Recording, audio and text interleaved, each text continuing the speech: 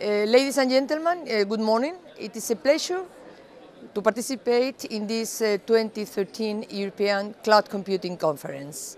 Unfortunately, I'm not able to attend the event, but I wouldn't miss the opportunity of participating in a digital manner. Let me just formulate some quick considerations on the large set of issues linked to the growing use of cloud computing. In my view, two general principles should be present in all reflections. First, the cloud offers different services and business models, and because that, one size doesn't fit all. For example, when establishing safe and fair contract terms, it is clear that contracts between business and consumers are of a different nature than those between business and business. Likewise, the challenges faced by public administrations when embracing cloud services differ greatly from those of regular consumers. In other words, different clouds respond to different needs and challenges.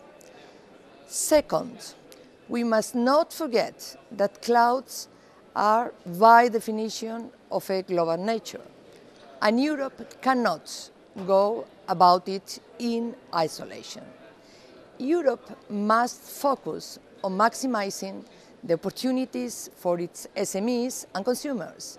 We need to boost cooperation with our global partners regarding, among others, the development of cloud interoperability standards, the transfer of technical knowledge, and achieving as well a mutual understanding of data protection regimes.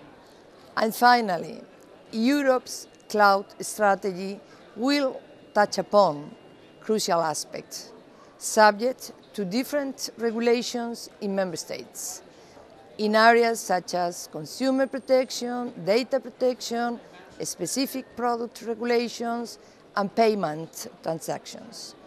And for that reason, the cloud computing strategy for Europe becomes a key pillar of the completion of the digital single market. I must emphasize that this opportunity must not be lost.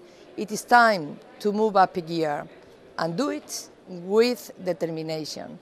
Ladies and gentlemen, thank you very much for your time and my acknowledgement to Forum Europe for organizing such an interesting conference.